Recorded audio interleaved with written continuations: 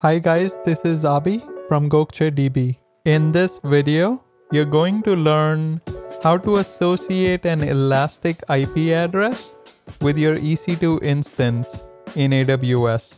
Let's start by navigating to the EC2 service, then click on Instances and hit the Launch Instances button. I'm going to give my instance a name and leave everything else to default. Then hit the Launch Instance button.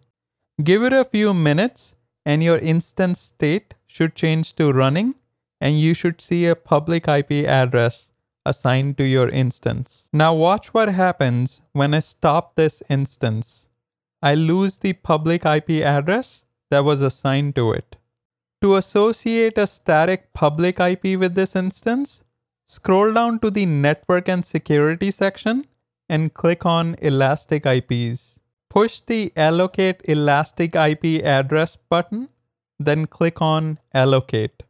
From the Actions dropdown, click on Associate Elastic IP Address, then find your instance in the Instance dropdown.